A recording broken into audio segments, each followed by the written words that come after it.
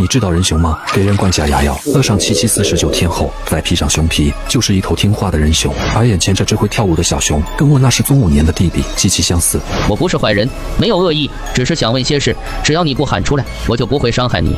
女孩点了点头，我慢慢把手放下。你们刚才说的那个憨憨，是今天表演跳舞的小熊吗？女孩神情更加紧张，回答道：这和你没关系。你不说我也知道，这个憨憨其实就是披着熊皮的人，对不对？我故意说出我的猜想，趁机观察女孩的反应。不是，憨憨就是熊，才不是人。她脸上的心虚被我看进眼里，证实了我的猜想。你在说谎！你们马戏团以人充熊骗钱，这是欺骗消费者！我要告你们，让你们赔钱！女孩十分紧张地抓住我的手。不要让我赔钱，我没钱的。不赔钱也可以，你得如实回答我几个问题。你说，你叫什么名字？在这个马戏团待多久了？我叫11，来3年了。5年前，奇趣马戏团来过这里表演，在那次演出后，我的弟弟走失了。你在团里有没有听别人提起过相关的事11一脸茫然地看着我，努力思索半天，最后摇了摇头。11，这件事对我很重要，麻烦你再好好想想，真的没有听说过吗？要不我带你去问问我大伯吧，我大伯跟团10年了，是这里的厨师，他知道的应该会多一些。我点点头，跟着11进了屋子。厨师被吓了一跳，听11仔细解释过后，才稍微放松下来。我在这里待了这么久，所有的人我都认识，没有见过你说的这个孩子。那5年前可有发生什么奇怪的事？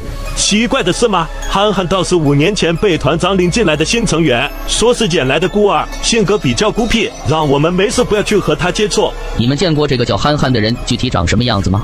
没有，团长从来不让憨憨哥在外人面前脱下熊皮，因为熊皮脱穿起来很麻烦。马戏团以人充熊的事，知道的人越少越好。而且团长说憨憨是个哑巴，所以没有人听憨憨讲过自己的来历。我们所知道的一切都是从团长那里听来的。